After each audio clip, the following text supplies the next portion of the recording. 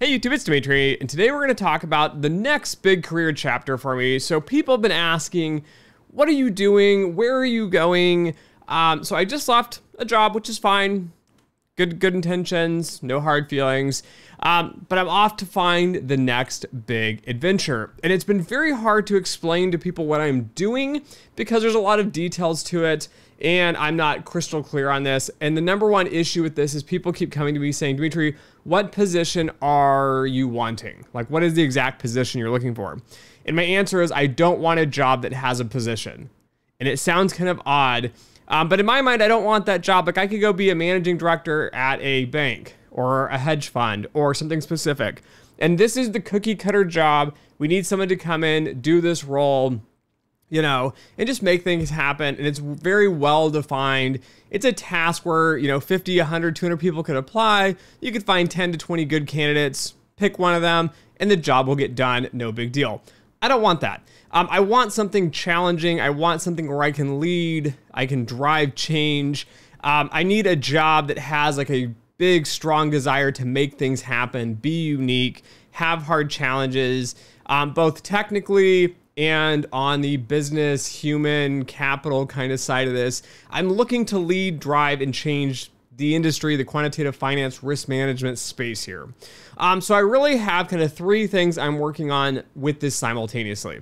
The first one is I'm just opened up to opportunities here. So the reason I, didn't have another job lined up after I left my first job is I want to publicly announce it. I want to make this video. I want to talk to people and say, hey, I'm not secretly looking behind closed doors, because when I do that, my, breadth of people that are going to be able to hear about it and talk about it is going to be very small. It's going to be my kind of core group of people when it was not publicly announced. Me leaving and then looking, I can now be public about it. I would like it to be broad. I would like to be able to kind of reach out there and like find something unique. I'm in no hurry to do it. I'm not looking for a job. I've had a few people approach me, say, hey, we'd love for you to come work with us. Here's a job offer.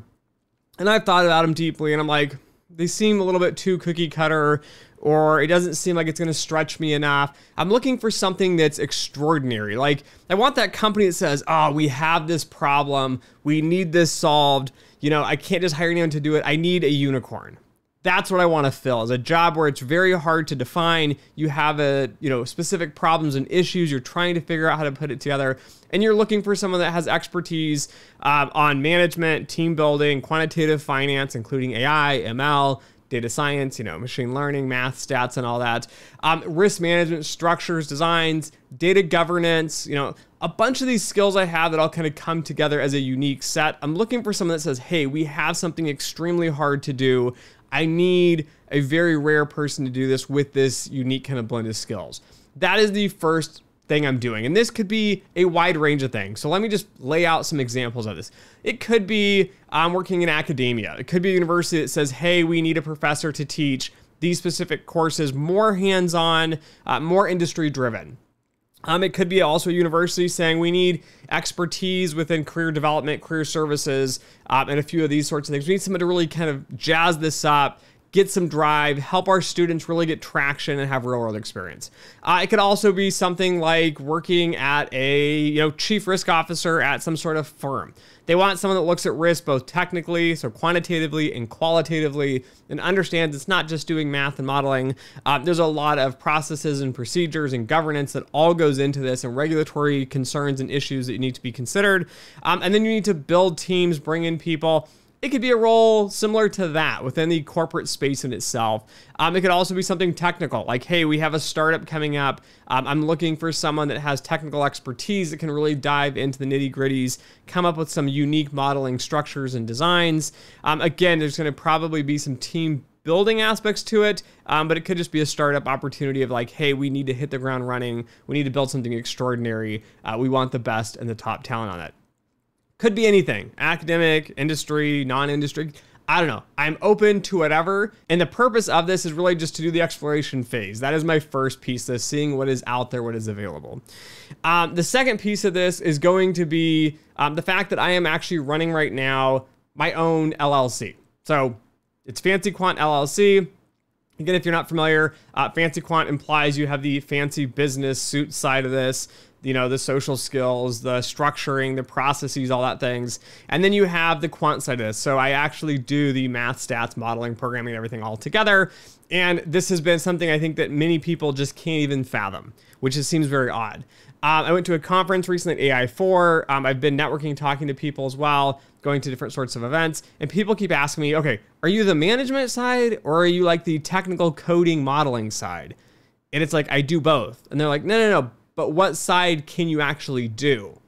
Like, it doesn't click in their head. There are people that can actually do both and do both well. But I'm doing a consulting process here. Again, I have 3 kind of main areas I'm targeting here.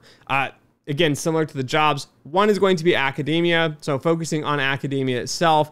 There are a ton of master's programs, whether it's a stats program, applied math, financial engineering, financial mathematics, like computational finance, data science, machine learning. There are a ton of programs out there that could really use a few different products and services, and I will talk about these more in another video, but really looking at how you structure the program, the curriculum, the teachers, the career services that you are and aren't offering within the program, and then also the branding and the development of relationships, which a lot of these programs seem to be struggling with, which is, we have a relationship with 3 firms, right? I know these 3 people, but they're not always hiring. How do you build quality relationships with a bunch of different firms or companies or banks or hedge funds in the industry such that it helps kind of give back to your program through, presentations, information, as well as the hiring side, which I know is what programs over focus on. And so often you don't get a good relationship, which results in not getting job offers to your students here. So again, there's a lot of things that I could do to really help the industry on the academic side of this, whether it's teaching, training, educating, program reviews, and all of that. The second piece here is going to be just industry expertise here. So I oddly have grown up alongside the risk management growth here in the United States and probably globally as well. 2010, we saw the Dodd-Frank Act get implemented. CROs were mandated, so chief risk officers.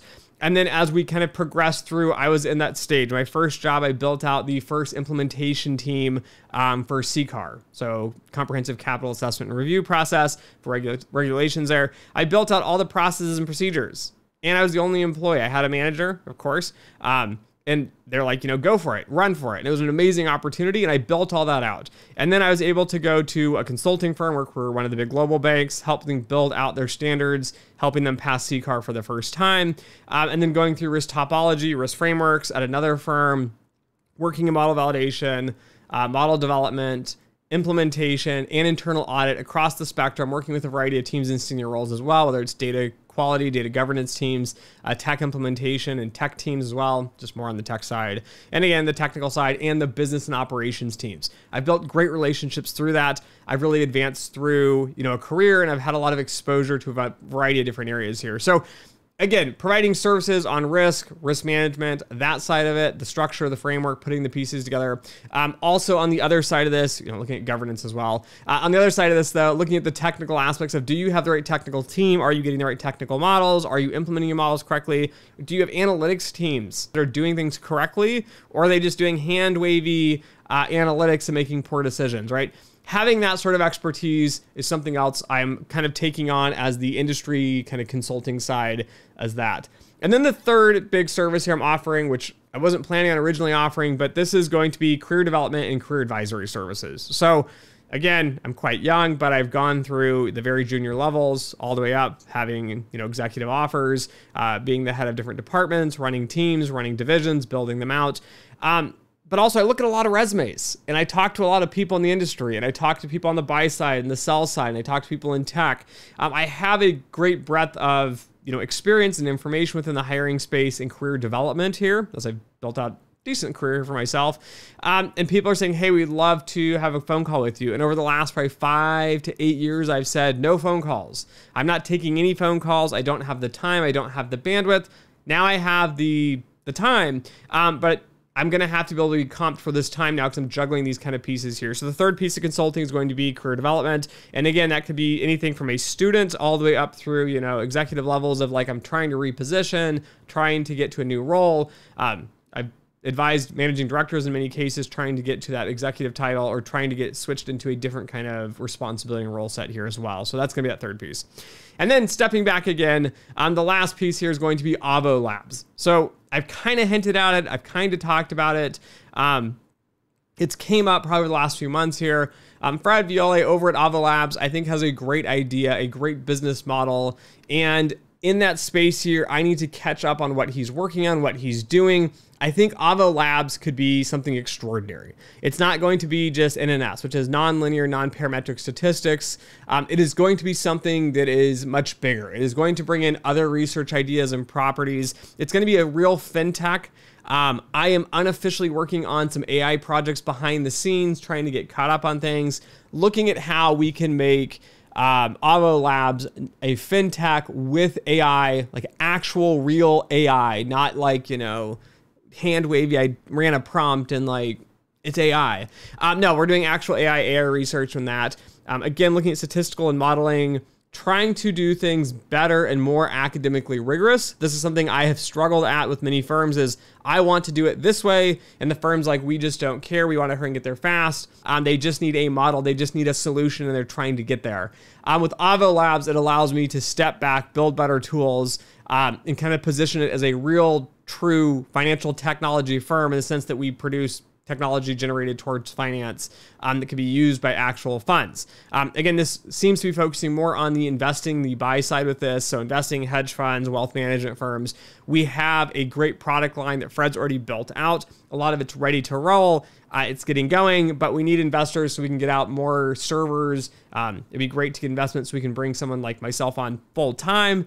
So this isn't just a side project and a hobby. Anyways, that is what I'm working on. If you have any questions or comments, feel free to put them in the comments below. I am happy to answer them as well. So anyways, thanks for watching. Thanks for listening. Until next time.